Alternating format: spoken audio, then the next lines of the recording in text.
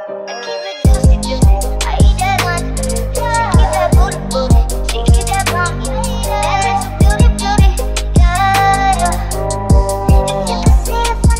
guys, welcome back to my channel. My name is Maureen, and on this channel we film lifestyle and finance videos so you can live a fruitful and abundant life. Before we get started, we have a couple of things in the washer and dryer, so if you hear any noise, just know it's the washer and dryer. Okay, so in today's video I would like to speak about, let's just say, 6 things people really don't tell you coming from a first generation Gen Z. I know, being a first generation coming from immigrant parents, there are a lot of things that they did not know, so as a result I didn't know. The first thing I want to speak about is, first of all, your parents are supposed to teach you about money. So what they don't know, you don't know. A lot of things come from the home, right? As a young child, your parents are, out of many, but the #1 people who are supposed to teach you and cultivate you and expose you to different things and different environments. And if your parents do not know, then you do not know. If you aren't exposed to certain things by your parents, you're gonna have to expose yourself later in life as an adult, and that is a couple of things that I've had to do. I've had to learn about money. I've had to learn how to manage money. I've had to learn how to invest money. I've had to learn about good investments, bad investments.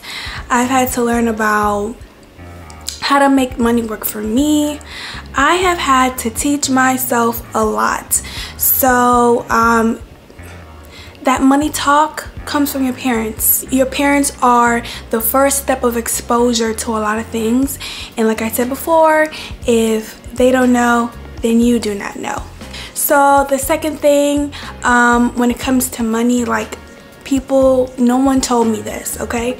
Nobody told me, and I just turned 23 almost 2 months ago, almost, not yet, almost 2 months ago, and no one ever told me that money was a tool, right? I always thought that you had to work hard for money, and basically you work for money, but the real truth is money works for you. Okay, you do not work for money. Money works for you. You are in charge. You are the more intellectual being. Okay, so money is a tool.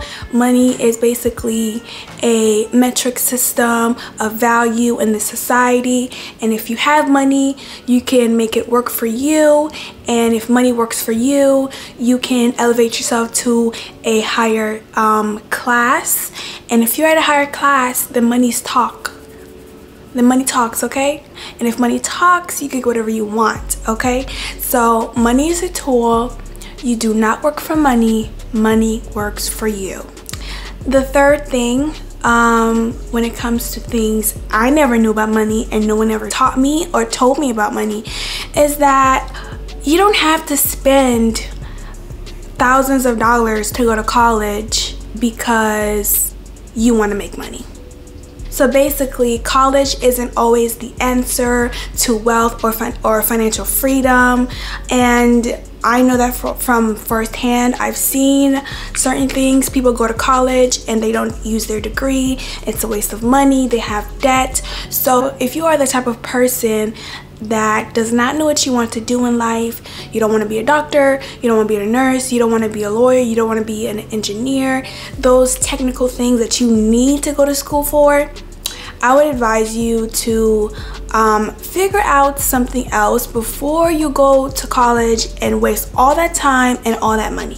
I know a lot of people probably went to college, well, some probably went to college for the love of money, thinking if I invest in this college education now, I will make tons of money later, and that isn't always necessarily true about money or about college, right? Nowadays, the ratio to college and money really doesn't add up.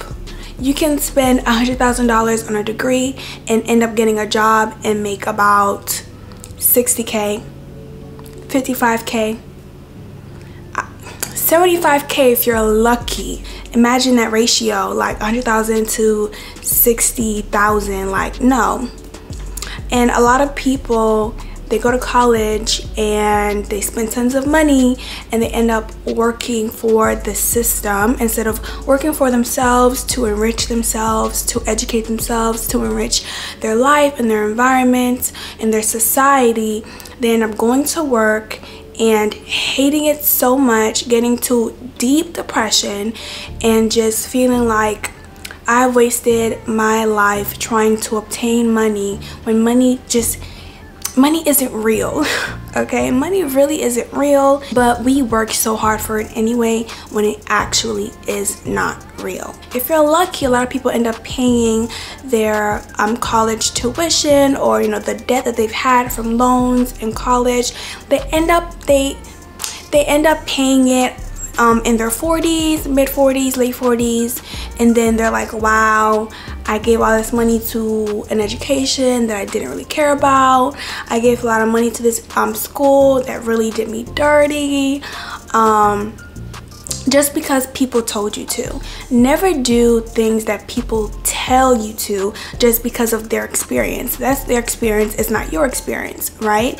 Some people might literally be like, hey, I went to college, I ended up getting a job, I bought a home, got a car, got a family, and look at where they are. Like, when did you go to college? Okay, you went to college in 1990, 1980s, and you were able to pay off your loans because that time college wasn't as expensive as it was now. Even in the 50s, the thing is, go to college, get a job. Go to college, get a job.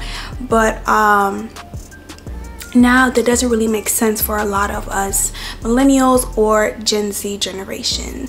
Okay, and yeah, a lot of people end up regretting it. A lot of people end up going to a huge midlife crisis over, I don't know what I want to be, I don't know what I want to do, because you put so much of your identity into one thing, right?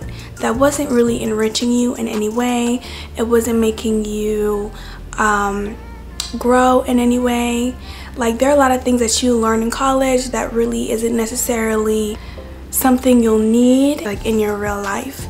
But if you are the type of person that wants to go, like, you don't know what you want to do, but you want to go to college for the experience, then you should go, only because of the networking. If you're able to network, right, in college, then go. Networking will get you into a lot of places where your degree cannot get you into. So yes, college isn't always the answer, and it's not always the right path for you. So be very sure, do your pros and cons, listen to your heart, listen to your mind, what logically makes sense for your situation. But yeah, that's something that nobody told me. The fourth thing that no one ever told me is to pay yourself first. I remember getting my first job around 17, 18, and I didn't necessarily have bills, but I never really paid myself first. I never knew that concept of paying yourself first, because listen here, if you get your paycheck, you get your bi-weekly paycheck, weekly paycheck, monthly paycheck, or whatever it is for you, for your situation, and you end up paying all these bills. You're like, yeah, I'm gonna pay this bill, I'm gonna buy myself this, I'm gonna do that. But did you pay yourself first? You're like, yeah, I'm gonna save after I get all these things that I want. I'm gonna save after, and but I'm gonna get what I want now. No, you should pay yourself first. Put money into your savings, into your regular savings, into your emergency accounts, into your 401k, into your Roth IRA.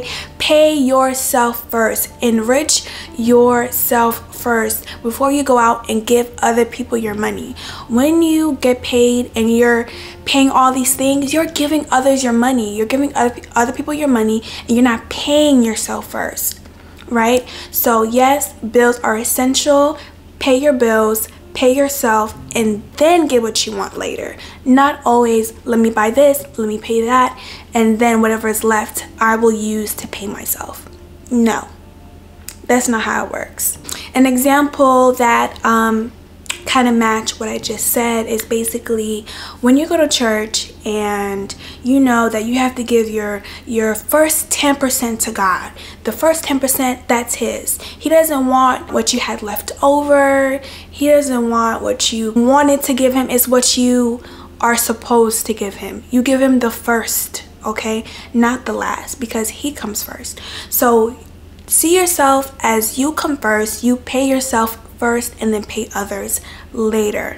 Obviously pay your bills on time, but pay yourself first. Like if you are a Christian and you would give God your first 10%, give yourself your payment first. That's basically how I see it. The fifth thing that I wish people told me when I was younger is that never listen to anyone that isn't in the position you desire to be in. Sometimes that might have to be your parents, right? If you look at your parents and you're like, yeah, they're doing okay. They're probably living paycheck to paycheck. You know, they're probably struggling, but they're telling me to go to college and they're telling me to get a nice job like they did, get a job that pays about 50K, 55, 60K. Like, to them, that's comfortable to them. But to you, where do you want to be? Where do you want to go? What is your goals? And if that, where your parents are at in life, is not your goals, then respectfully decline their advice, okay? Respectfully. Get mentors that will enrich you, that will teach you and help you to grow, that will fill your brain up with, you know, good information, positive information, that will help you to get to where you want to be. If you have to go out there and get a mentor, do so. If you have to pay for it, do so. Because if you want to be in a certain position, you have to put your money where your mouth is, right? You have to go out, you have to network, you have to find the right people, and you have to keep yourself close to them and get educated. So never just listen to a person who isn't where you want to be, and they probably think where you want to be is ridiculous, it doesn't make sense to them, and that's because they're small-minded and your dreams are too big for them to see. But God gave you that vision, God gave you that dream, so it's not too big for you to accomplish through the Lord himself. So never accept advice from anyone who isn't where you want to be. The sixth thing that I never knew, no one ever told me until you know, I started educating myself, is that wealth is a choice. Wealth does not happen by accident, right? It is a very calculated, meticulous thing that you have to plan out and achieve goal by goal. Wealth is a choice. You have to educate yourself. You have to get help from those who are where you want to be and accomplish your goals step by step. Like I said, wealth is not something that happens. There's a car passing by. Wealth isn't something that happens on accident, okay? Never believe anyone who tell you, oh, they were lucky, oh, they were blessed, or, you know, it just happened. No, wealth doesn't just happen. It's something you build towards. So never let anyone tell you you can't do it because they got lucky. It's not true. They planned it, they were detailed, they were goal oriented, and they got it accomplished. So these are the 6 things no one ever told me as a first generation Gen Z, and now I have told you. So I hope these things help you and enrich you and bring you value, and you are able to basically change a couple of things that you have going on to be better from what I just told you. Thank you so much for watching my video. Please like, comment, and subscribe to let me know that you enjoyed the video, and to also let the YouTube algorithm know that you enjoyed the video as well. And I'll see you guys in my next one, okay? Bye. Go back, oh yeah, everybody carry us something. He say, darling, I'm watching you, small thing, you don't move, you come.